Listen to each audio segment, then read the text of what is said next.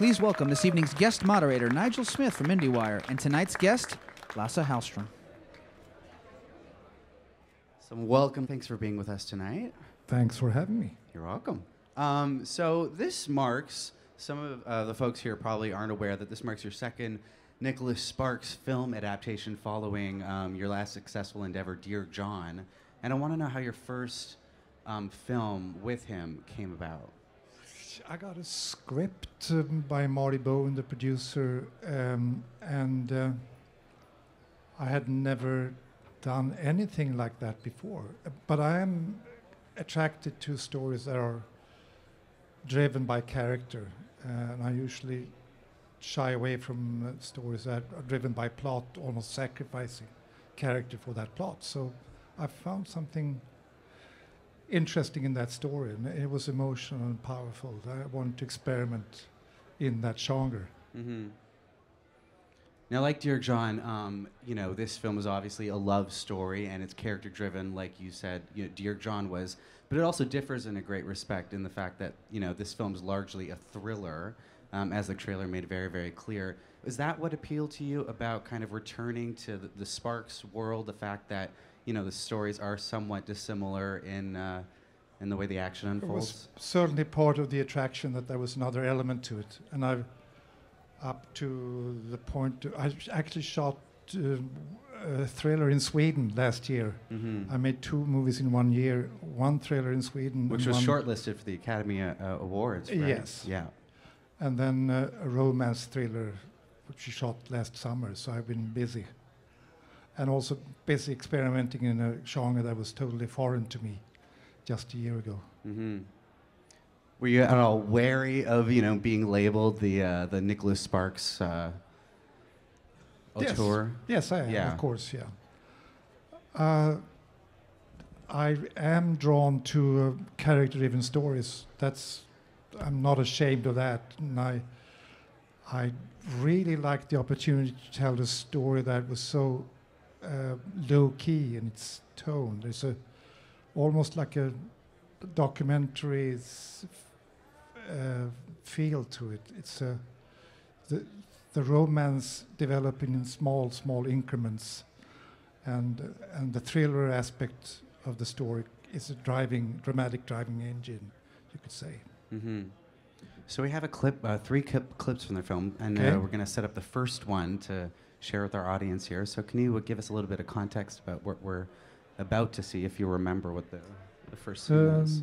This first one is she's met a guy who owns a store, and she's going to repaint her little cottage where she just moved in. Just and the he floors. helps her with the paint. Yeah. Okay, wonderful. Thanks. Now let's talk about your lead actress, Julianne Hough, who's pretty remarkable in this film because, you know, for much of the film, her backstory is kind of hidden from the audience, but she crafts this really, you know, indelible and winning character that you root for, you know, even though you hardly really know anything about her for much of the film. But, you know, you worked with Amanda Seyfried on your last Nicholas Sparks adaptation, who was, you know, kind of established in her own right at the outset. But Julianne, you know, is mostly known as a dancer, and she's kind of an up-and-coming actress who's been making her mark, you know, over the last few years. What gave you the confidence that she had the acting ability to pull a role like this off?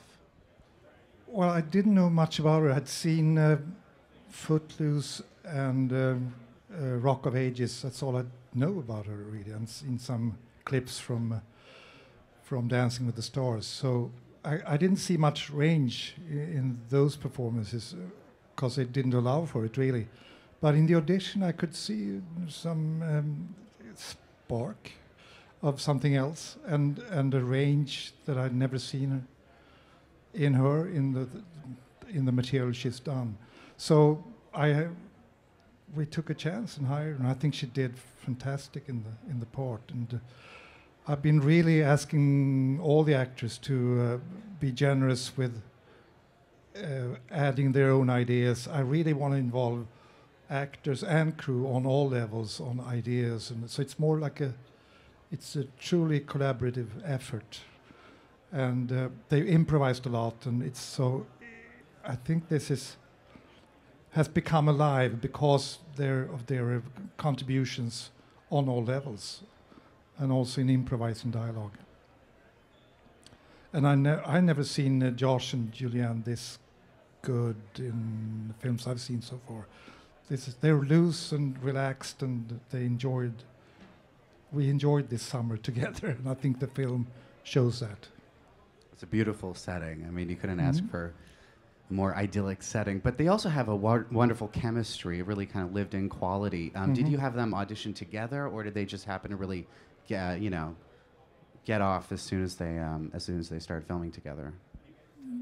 They auditioned together. They spent like a week together just hanging out on set before we started shooting. We got to know each other. We don't rehearse, really. I don't like rehearsing. We met and talked and flipped through the script and rewrote it as we as we turned pages. And then we tried to throw the script away as often as we could as we were shooting it. And I'd love to just roll those cameras. And with the digital cameras now, there's no costs involved apart from the time it takes to roll those cassettes, like 40 minutes on. I try to avoid breaking for slates because you lose that energy that you built up. So I keep rolling those cameras, and it's pretty crazy. You should come visit. I would love to. Is this improv technique something new to you, given the advent of the digital technology and the fact that you can keep shooting, or is this something you've always been doing throughout your career? I've always been doing this, but I've had to change cassette after 10 minutes when we did it on film. But I've been doing this almost as crazily as we did on this film. But this is the furthest I've gone with improvisation ever on a scripted story. So I tried to create sort of a documentary atmosphere on set, which meant not interfering too much, just giving some quick advice and just rolling those cameras. And that's really what I did to also counter the inherent sweetness in a Nicholas Sparks story, to make it as real and as authentic as possible, to try to convey true sentiment instead of sentimentality. There's quite a difference there. And from what you're saying, it sounds like you kind of are given, or, because you're obviously a respected, revered auteur, the free rein to, make this material wholly your own by employing this technique. I mean, was that difficult to get by the screenwriters and the source material, or was that easy? No, the producers knew I was working this way. It was kind of hard to convince the actors that I was really serious about this. Oh, okay. They thought it was like a trick, maybe, in the beginning, but they learned pretty quickly that I was actually serious about going crazy with the improvisation to make it come alive. Because with a romance, you have to bring life. A story like this, you have to see that it's alive, really. And as I said, I hate sentimentality, and still I'm drawn to these kinds of projects. So and to fight that sentimentality, you need to be honest and real with performances. I want to show another clip, but I have a question that kind of stems off of that, because you're talking about, you hate sentimentality, and you're drawn to these love stories. I mean, not just Dear John, but Chocolat and Casanova. Yeah. I mean, these are all, stories that are based around, themes of love. And what does draw you to these stories? Is it just the fact that the characters are strong, or? I think at the core of it all, it's wanting to show people in all their flawed people, people who you can relate to and recognize, and you recognize your own shortcomings, and you recognize that you're not alone in your irrational feelings, and just to, I think that's a cathartic. If you find a moment that you're probably not willing to talk to other people about, or an experience that you don't want to talk about, but you see it up on screen and you recognize it and you see it as something that you have experienced, it's a great catharsis to be in the theater and laugh at that situation together and know that you're not alone. I think it's all about that, really. So that's why I'm interested in real characters and in films that have irrational characters. The great example now is Silver Linings Yearbook, which I think is Playbook, yeah. Playbook Yearbook, which I think is a great example of a movie. I mean, I love that kind of storytelling. It's all about people. Wonderful. And we have a second clip from the film. Do you want to set that one up? Just play it. I don't know what it is. We'll just play it. So I have to ask, given what we were talking about, was any of that in the script, or was that all improv for the most part? I think that was not in the script. The falling in through it was something I added like a week before we shot it. Yeah. Well, it works great. Now, moving on from the film, I was just doing my research on you before this, and I was so surprised to discover that you were ABBA's right-hand man before really making it as a film director. I mean, you're responsible for most of the band's music videos. Is that correct? Now, can you first tell me how that came to be? I mean, that seems like such a unique opportunity as a young filmmaker. I started out doing what you now call videos for pop groups for Swedish television in the mid-'60s. So I did clips with whomever visited Sweden and with Swedish pop groups. And I started out in '67. I started out doing on a regular basis doing those clips. And I shot Jimi Hendrix, who visited Sweden. And I did videos on Eric Burden and the Animals and The Who and the Hollies. And so that's how I started. That's how I learned the craft to edit those things. And I shot it myself, too. So that was my film school, doing those videos. You haven't done a musical yet, have you? No, I haven't. No.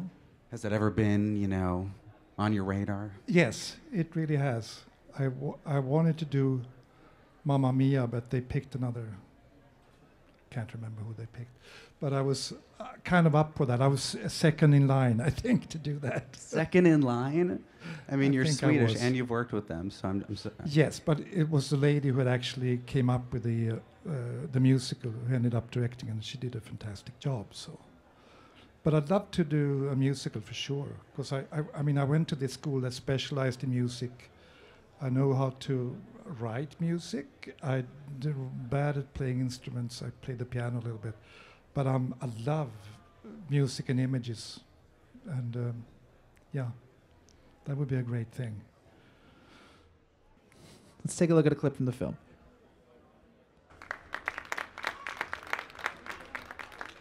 It's a Czech flick, but I think it flicks for you guys too. So go check it out. I think you might like it.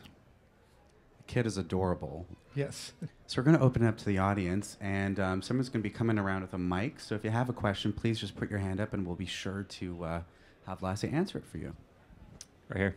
Thanks for being here. I read that your father, his day job was he was a dentist, but that he was also an inspiring filmmaker or an amateur filmmaker. So I'm wondering, how much influence did he have on you, in becoming a filmmaker and pursuing this, and what did he teach you? And when you reached that point where he couldn't teach you anymore, where did you seek mentorship beyond that?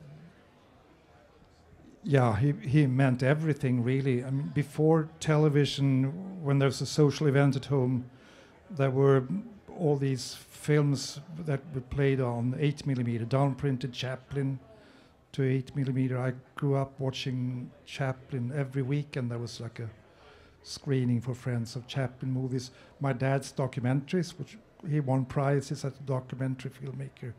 It was all with this little Bell and Howell camera, this big, an 8mm, double 8, so no sound.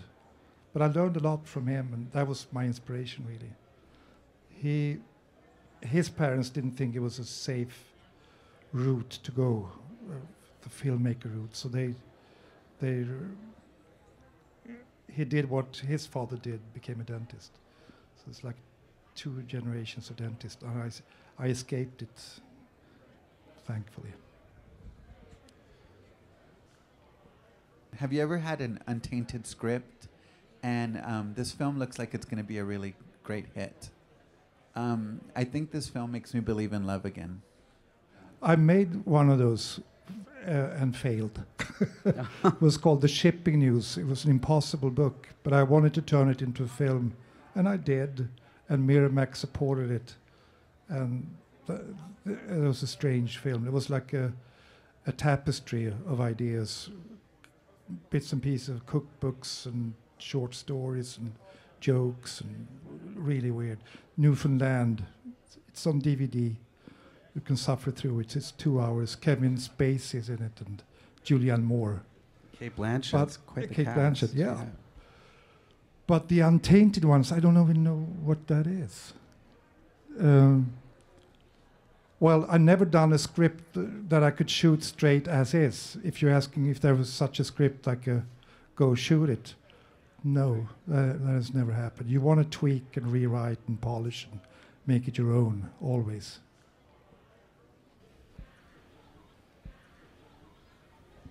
Hi, how are you? I was curious that why was the reason that you went back to Sweden to actually shoot your film? Because you constantly work in the U.S. for a long time. So what was the main reason that you went back to shoot a film that is so significant for you to shoot? The main reason was really homesickness. I hadn't worked at home for 25 years. I never had a good reason to be in Stockholm for more than like a couple of days in a row. And I wanted to just spend time in Stockholm. And I'd never tried the thriller genre, which was the next attraction. And there happened to be a great part for my wife in that story. So those three reasons. And Lina Olin is my wife, and she's doing a fantastic job as the wife in this story. And I hope it comes here. I have a shorter version of that film. It opened in September in Sweden, and I felt it was on the long side, so I took 12 minutes out. I have now an improved version that I want to have someone distribute here in the United States. So that's the answer to that. Thursday morning, they showed My Life as a Dog on Turner Classic Movies, and that was an early film of yours, and you managed to have the world view of children, young people, which is considered a very difficult thing to do in film. So having conquered that early, you felt that I climbed the mountain, and now I have a chance to do all kinds of exciting things? That's my favorite film so far. It really is the best thing I've done. It's based on a Swedish novel. It was just my cup of tea, really. But I do have this script now that I'm going to go to Los Angeles in 2 weeks and audition as a director for it to get it. And it's almost like going back to that kind of story movie making, which I'm eager to do. It's from a child's perspective. It's a family drama, and it's just I'm hell bent on getting that job, and I'm going to go talk to the studio about it. Yes, I haven't been. I've been on a strange roller coaster ride, starting with films that were character driven, but indie type movies, and I've made the detour into commercial fare like Dear John and this one. But I am kind of holding on to my interest in character and where character can take a story, and I'm always eager to help create performances that feel authentic, and that's what I think my movies have or should have in common. Hey, thanks again for being here. My question is, what issues are you passionate about right now, and what documentaries do you see yourself doing in the next 5 years? If that's not too broad.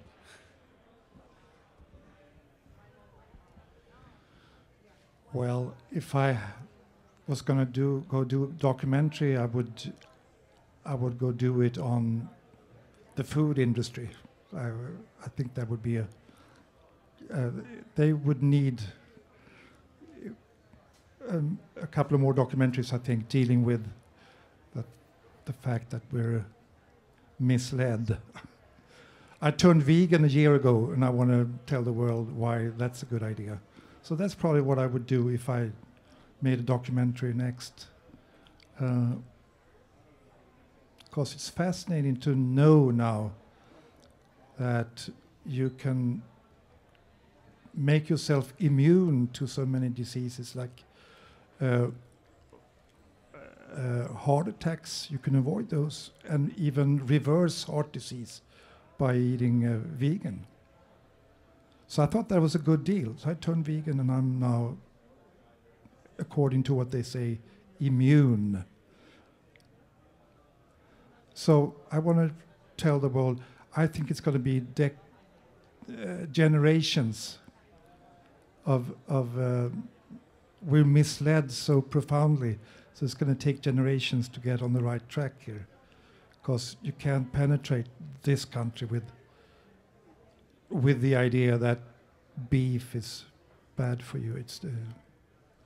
But it's the truth, and it should be spread, and it should be spread effectively. And I would probably turn to that next, if I could afford it. So I just have one last question. You've been so remarkably candid, just over these past this past half hour or so about what you consider to be your failures and where you want to go, etc. Have you always been that way about your past work, or did there come a certain point in your career where you were just like, screw it, I'm gonna really be honest with myself and with my fans and those who follow my work? I don't know. What I'm doing is, I can relate to what Steven Soderbergh is doing. He does one for them, one for himself. And that's what I've been doing. But I'm now 66 years old, and I feel like I have to find a way to keep doing the ones for myself, because I owe that to myself and even to my audience a little bit. So the commercial fare, I'm proud of this as a filmmaker. I also think I did a really good job with performances, but my heart is, of course, in the movies that are like My Life as a Dog or Gilbert Grape and those kinds of stories that are a bit more. I should stop labeling. But that's where my heart is, that the truly character-driven stories.